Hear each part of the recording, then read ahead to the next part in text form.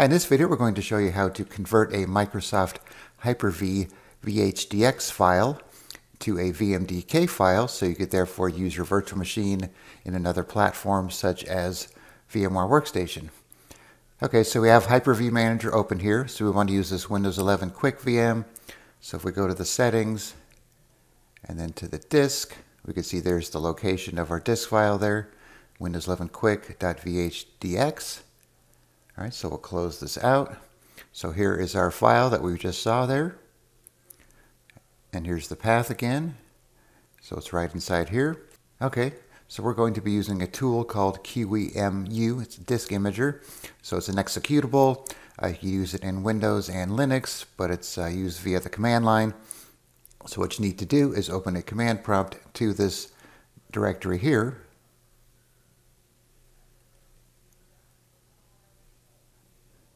Okay, so we'll go to the D drive. All right, so we're in the folder there. Okay, so if you want to see the information about the disk file, you could run it with the info and then the path to the VHDX file. Just put quotes around it if there are any spaces. So let's try this here.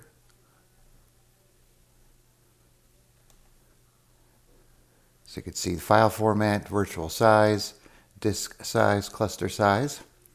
And now what we're going to do is convert it. Okay, so to convert the file, we're going to use the command with convert and -p to show the progress, and then the name of the Hyper-V file here, the same one here, and then -o for output to VMDK, and the name of the VMDK file we want to create. So for now, I'm just going to put the VMDK file in the same folder as the Hyper-V one, just for simplicity's sake.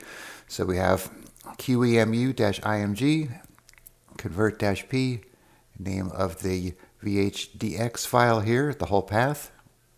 Then once again, quotes if you have spaces, -O, VMDK, and then the path that we want to use to create the VMDK file. So you're going to have to add the name just like that. You can make it a different name if you want, and make sure you put .vmdk on it. Okay, so let's copy this.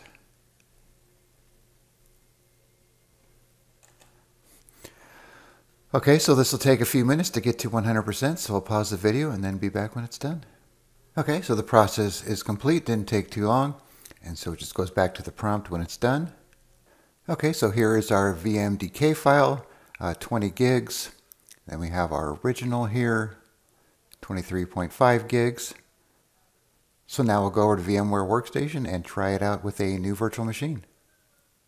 Okay, so we're going to do a new VM here.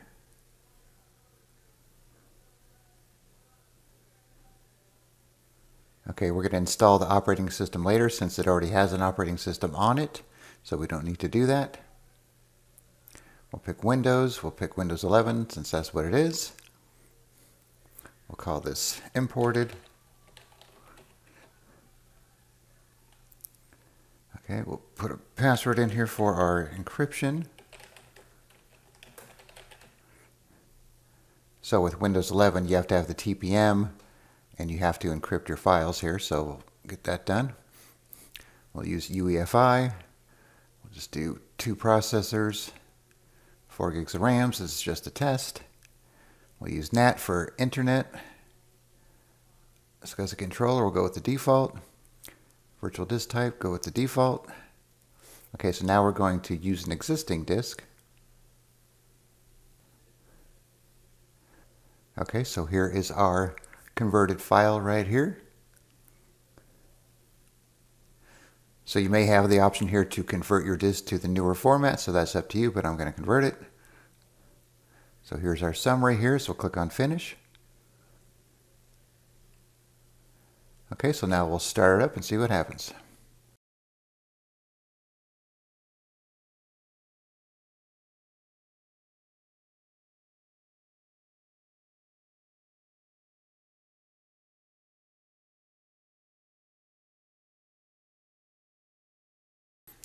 So it'll take a little longer the first time because it has to configure the hardware.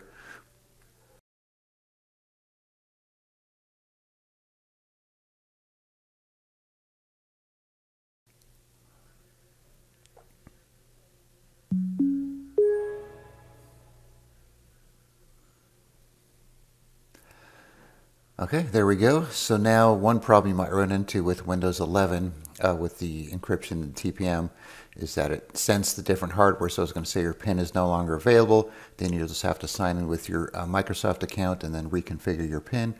And then you should be good to go. But if you're using a different operating system like Linux or Windows 10, then you shouldn't have this problem. All right, so I'll put a link in the description where you can download the qemu software. So if you need to convert a Hyper-V VHDX file to a VMDK, then you could do so fairly easily. All right, thanks for watching and be sure to subscribe.